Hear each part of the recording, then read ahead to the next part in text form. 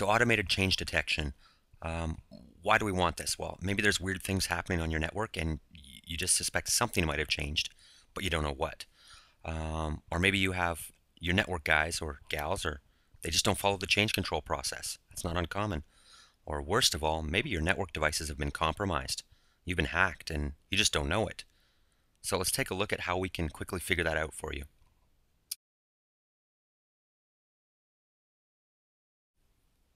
So the first thing we're going to do here is go up and set the HP IMC up so it'll actually detect these things properly out of the box. We don't want to generate too many alarms, so you actually do have to turn this on. So we're going to go Configuration Center and down to Options.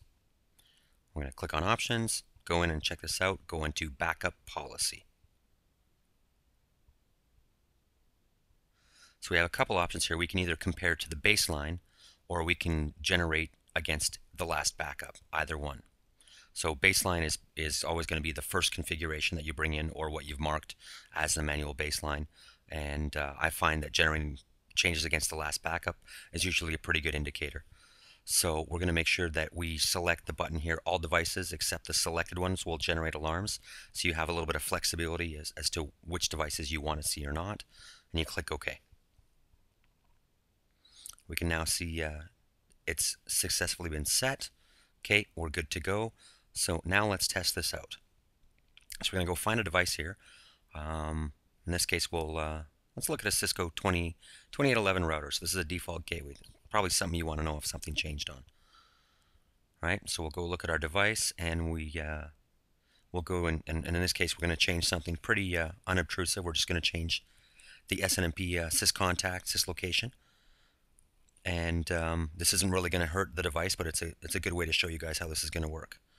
So we'll change this and we'll assume here that maybe you've got someone's come in and they've changed this. They've hacked it. They had unauthorized access to your device.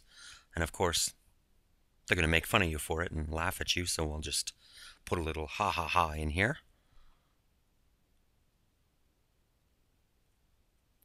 There we go. Click OK. So now we've actually done an SNMP set on these locations. So by default, IMC is going to go and pull this on a regular interval and check the config register for changes. But we're going to force it to happen quickly. I'm going to click back up here, and it's going to go through. And what you're going to see is at the bottom of the screen, we suddenly got an alarm that popped up. Right? So we're going to click on this alarm here, and we're going to scroll back up the page, and now we're in the alarm section. And you're going to be able to see here, level of the alarm is a warning. Changes aren't necessarily a bad thing.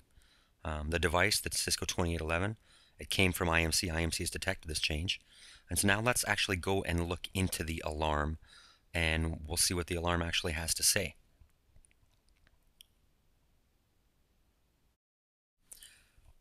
So now we're actually in the alarm details page, and we got some pretty good information here. You can see it's a running configuration change. So that's been what's detected. It's part of the device configuration change alarm category.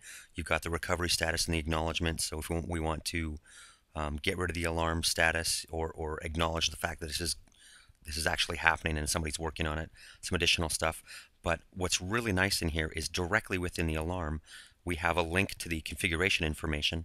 And I can actually go on this button over here, click on Configuration Compare, and I'm going to bring up the configuration, the before and the after. You can see how many lines are in the total file. There's change lines were 3, no unique lines. So no one's added anything here, but they've definitely changed something. But there's over 600 lines of code. So let's just click on the Show Diff button and look at that. We can say what was changed. You know, these guys are making fun of us. You were hacked. Ha ha ha. So how do we change that back quickly? We're going to close this down. We're actually going to go over to the Configuration Center now. So Resources, Configuration Center, and drop down here to the Configuration Center.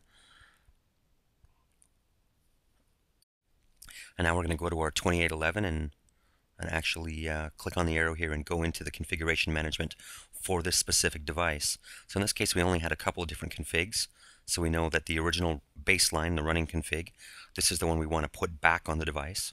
So we're going to go over to the green arrow here, click on the Restore button, and this is going to take us into the standard IMC scheduling job engine. So we're going to go through. We want to see what we're actually going to do here. some various things that we can have on the scheduling job. Read this, make sure you understand it. We're going to click on the next button now.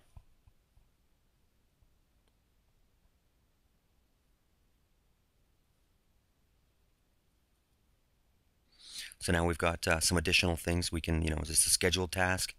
In this case, we actually want to do this immediately. So we're going to click on the scheduled button here, change to immediate. You'll see some of the options have changed. You also have, if you've got multiple devices, concurrent or sequential, which is a good thing. Make sure you're aware of how changes are going to be running through your environment. In this case, the task description, I actually want to know what device it was on, so I'm going to just put in 2811 here. Click Next. There we go. Click Finish.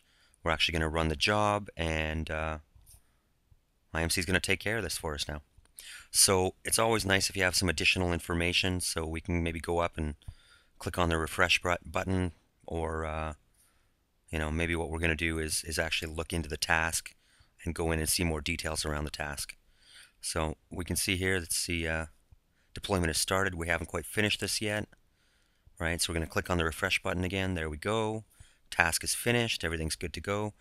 So we'll go look at the details now, and you can actually see exactly what's been done. So for your operations folks, you'll see the tasks as they have been done. And you got some backups. Everything's good. Click Close. Now let's go look at actually the changes. And again, this will bring up this diff window, and we can see the before and the after and what we changed back. So it's a nice way to make sure you actually understand what's happening in your environment and what IMC has actually done on the devices. So just to make sure we repaired this, let's go back and go into the device view.